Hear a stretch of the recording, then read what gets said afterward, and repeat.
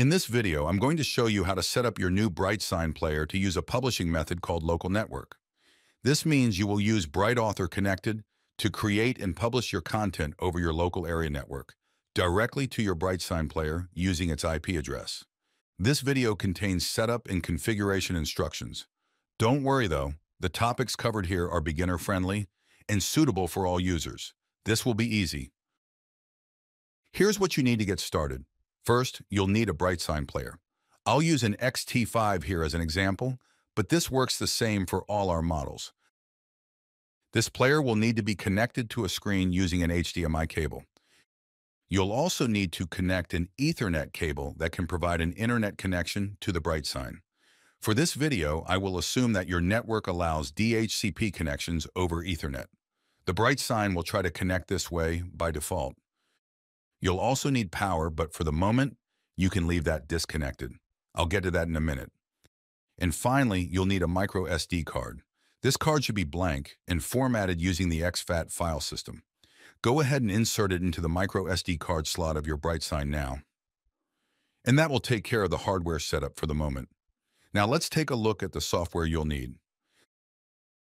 You'll need to download and install the BrightAuthor connected desktop application, which is available for both Mac and PC. This is totally free and can be found on the BrightSign website. Once you have the software installed, you'll need to create a BSN.cloud account and a network. You must have these steps completed before continuing. Okay, let's get started. First, launch the desktop application BrightAuthor Connected. Use the link in the upper right corner to sign into your BSN.cloud account. Then choose your network. This will be where you provision your BrightSign player. Once you're signed in, you'll see your network's dashboard. In the upper menu, click on the last item called Admin. The Admin panel contains a number of different icons used for player setup and configuration. For this video, you're only focusing on two. The first is Setup, where you'll create the player setup package. And the second is Provision, where you'll register the BrightSign player by its serial number into your BSN.cloud network. Click the icon for Setup first. I'm going to move quickly through these options, showing you what the default recommended settings are, and I'll point out the ones I think you should pay close attention to. I want you to think of this setup as a template that can be created once and applied to one or more BrightSign players. First, give the setup package a name. Try to make it something that will be easy to remember. Here's what I'm naming mine. You won't be naming the player as part of this setup, so enter the word default for now. You'll actually give each player its name in the provision step coming up next. Be sure to choose the time zone for your player. As the default value might be PST, you need the correct time zone for content scheduling. The publishing mode options define how the BrightSign will receive its content. This is the main point of the setup package. In this case, you are using BrightAuthor connected to create your content by building presentations. Once you have built a presentation, it will be published, along with its schedule, to your BrightSign player. This publishing process transfers your content to your BrightSign using your local area network. So go ahead and select the local network option. Network configuration should be set for Use Current Player Settings, as this will allow the BrightSign to use DHCP over Ethernet by default. Okay, now look at the right-hand panel for player settings. Player configuration has the local diagnostics web server off by default. This is a security precaution which prevents access to the BrightSign player dashboard using its direct IP address, and instead will be accessible through your BSN.cloud network exclusively. Logging options are off by default. As part of your first-time setup, I do recommend you include an OS update. It is important to update your player to the latest production release of the OS. To do this, click the rollout for your player model and choose Latest Released OS. This means that during the setup process, the BrightSign will automatically download and apply the OS file. This file could be 400 megabytes in size, so keep that in mind if your internet connection is on the slow side. Remote screenshots are off by default. Debugging options are off by default. Under Advanced, be sure that the Enable BSN.cloud checkbox is selected. And finally, Once you are finished, click the button in the lower left called Add Setup to Library. This saves the setup package into your library. You can have as many of these setup packages as you want. Let's click the Admin menu to go back to the main admin panel. Okay, now for the second step, click the Provision icon.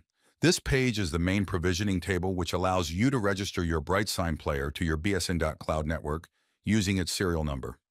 Add the player by hitting the Add Player button in the upper right corner. Enter the serial number, then enter the name and description you want. I recommend something that makes it easy to identify where the BrightSign player is located, or the type of content you plan to run on it. Once you have added the BrightSign, you must apply a setup package. Click the checkbox for the player, then hit the Apply Setup button in the upper right. Now, choose the setup package that you created earlier. This is a critical step. Please do not forget to apply setup. Okay, with that complete, here's what you need to understand about this screen. The provision record performs 3 important steps.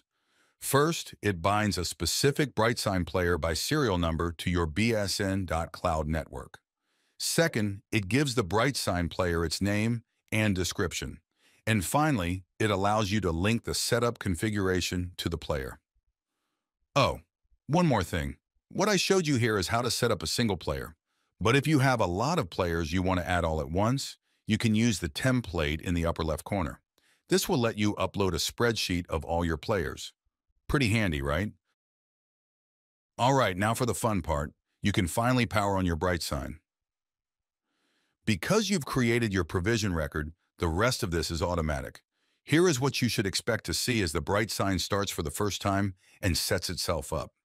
I'll let my XT5 run through the process and show you the highlights. The BrightSign will reboot several times and display a few different screens during the setup process. This could take a few minutes to complete, especially if you are performing an OS update. On first boot, your BrightSign will connect to BSN.cloud and look for its provisioning instructions. Your player will download its assigned setup package, extract its contents, and start applying it. An OS update will look like this.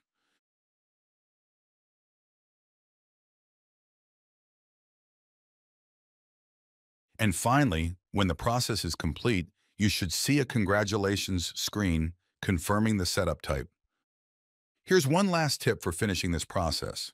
The IP address you see on screen is what you need to use to publish your content to your BrightSign. You might want to add this IP address into the software now. Open up your desktop application, BrightAuthor Connected, and click the Schedule option from the top menu. In the upper left, change the destination type to Local Network. In the box below, you might already see your BrightSign player listed. If not, click the plus icon and add the player's IP address. Now you are ready to start building and publishing your presentations.